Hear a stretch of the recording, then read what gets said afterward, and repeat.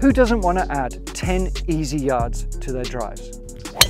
You only have to spend a couple of minutes online and you're being told dozens of different ways that you, as a golfer, to hit the ball further. And you end up getting stuck in different knots. But there is a much easier way, a very quick tip. No matter how old you are, no matter how bad or good at golf you are, this helps. What I love about this tip is you can apply it today on the course, all right? It gives that positive emphasis of what we're looking for to be able to get a bit more oomph into our shots. And it's not complicated. This is the art of simple golf, so it has to be easy. What we're talking about is perhaps kind of a bit scientific and complicated, or it certainly can be made to be that way. Everyone thinks you've got to swing the club faster and harder to get more speed. Yes and no. It's also about being efficient. And not enough of you use the ground enough, okay? But this isn't going to be complicated on foot pressure and transfer or anything like that. There's other lessons that I help with that to give some very simple sensations.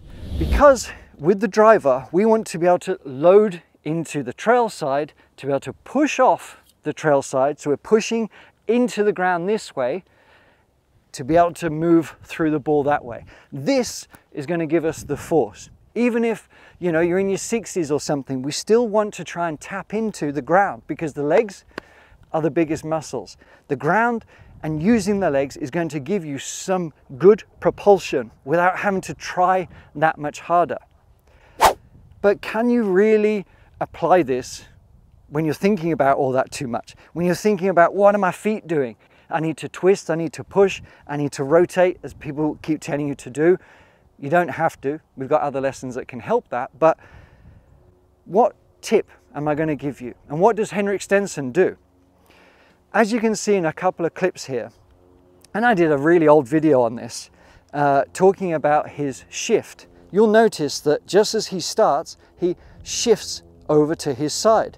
It's not really a sway, but it is a movement into his quad, okay? He's shifting into his quad. Rory does it, many other golfers do it, some a little bit more subtle than others. But I don't want you to feel this subtly. I want you to apply some real thought and focus on moving some pressure into your quad muscle here, all right? That's what I want you to do. As you not start your swing, like just before you start it, I want you to apply pressure into your thigh. Because we want to be pushing off the trail foot into the through swing, okay? As we transfer the weight, we want to be pushing that way. Sometimes it's a little bit hard to trust that we need to get over to this side without swaying too much. So the one feel I want you to do to start your swing is apply some tension, some pressure, just a slight little flex, okay? But we're feeling the quads just tense up a little bit here. And as I do that, before I start my swing, okay, I'm setting myself up. It's a slight little shift this way. And that little bump now is almost preloaded me into my trail side. Already, just by doing that, I can feel my foot grabbing the ground a little bit more, okay? I'm into the ground. I don't have to try and do it if I'm thinking about other parts of the swing, which you shouldn't be too much, but you're a golfer, so I know you are. I do it too. What that looks like from here is not focusing about moving the head. It's not this, even though it will slightly move, and we want the hips to move. But all I want you to think about is your quad. Push into that side here, then start your swing. It's as simple as that. Get up right now and try this. You don't even need a club, okay? Just let your hands relax. I want you to shift into the quad. Shift here. Feel the tension, then swing back. Okay, again, tension into the quad, swing back. I am so loaded into the ground from there, it's much easier to push off. Then you take it to practice, the course. Shift, swing, push, okay? It can be as simple as that. Shift, swing, push. Keep doing that. Really feel that you're allowing it to happen. You're not trying to overemphasize it.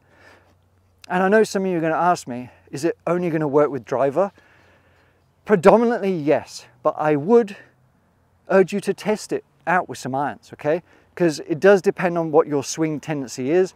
Are you shifting your hips too much and you're getting a reverse tilt? So I can't answer that black and white, but give it a little test. If you find that it gives you a little bit more oomph and a good trigger for your swing, all right? So what I want you to do is push this way. Shift, shift.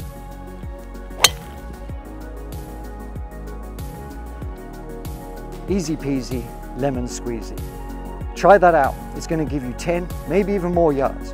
But next time I want you to try it out and watch this lesson next, because it's going to give you one extra move to do on the downswing that really gives you the flow that you're after. It's effortless. Thanks for watching. See you next time.